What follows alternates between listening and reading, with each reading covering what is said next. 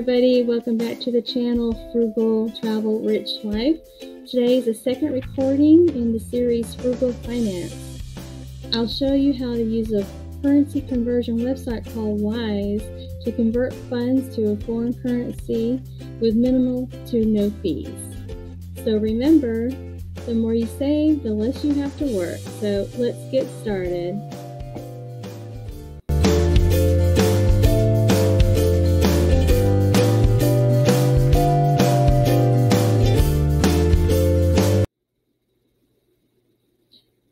Hey everybody, I got into work this morning and was looking at the performance of the Dow Jones like I normally do, and I noticed all of these articles about the British sterling pounds and its value supposedly decreasing.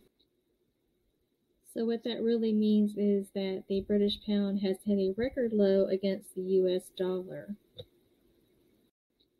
So I went on over to Google and plugged in USD to GBP, Great Britain pound, and saw that it is true, obviously, that this pound sterling is almost equivalent to the US dollar as of today. Who knows what it will be tomorrow. But historically, in half a pound or 50 pence or 50p per US dollar. So with it being almost equivalent, I thought I needed to take advantage of this opportunity, since I'm sure I'll be going back to visit family in England again in the next couple of years. And I will have a much more spending power with the $100 that I plan to transfer today. So let's head on over to the Wise website. That's wise.com. It was formerly called TransferWise. You'll want to set up an account, username, and password, but for demonstration purposes, I'm going to log into my personal account. Alright guys, if you click on pricing, you'll see here on the Wise website different ways that you can handle funds sent to that account. You can transfer money between banks or from your account. You can use the Wise debit card. You can receive and add money.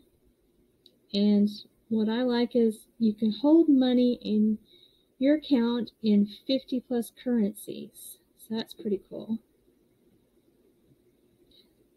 So there's British pounds, euros, dollars. I have pesos. You can just hold them in your account without any cost. Scroll down here. Opening an account is free. Sending money can vary from 0.41%.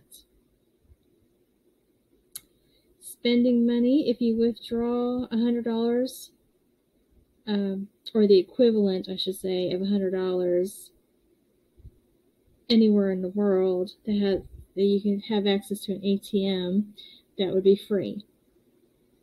Over $100, if you go back the next day and withdraw any amount of money past that first $100 on the first day during that month, then there's a 2% fee. If you want the debit card, it's a $9 fee for the card. And like I said, holding the currencies in the account is free. Receiving money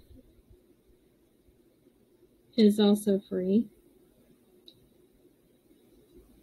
Receiving USD wire payments. It's a pretty minimal fee there. All in all, a good deal.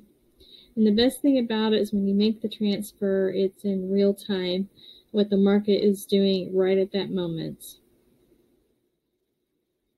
So Wise has changed their homepage, which I like it much better. You can see actually how much is in each of your accounts. And I have, at the moment, some pesos saved up for my trip in a few weeks.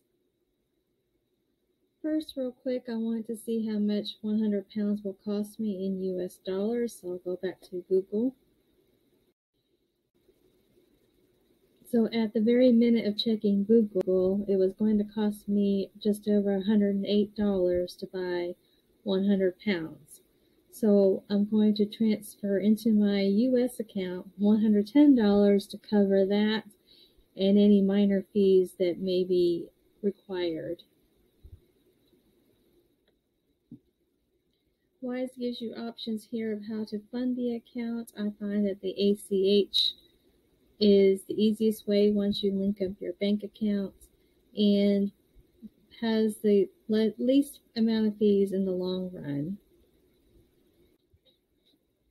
I would also caution against using a credit card due to cash advance fees that may be charged.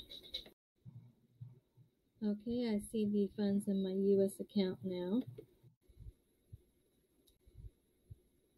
Now it's time to convert those US dollars to the British pounds, so I'm going to plug in to convert to 100 pounds. Alright, everything looks good here. They're only charging 50 cents to do the conversion at the real-time currency rate. See the 101 pounds actually in my accounts. My pesos are still there. And back to $7 in my US account. Okay guys, I hope you found this video helpful and thank you for joining me. Please click the next video in the series and I'll see you next time. Bye!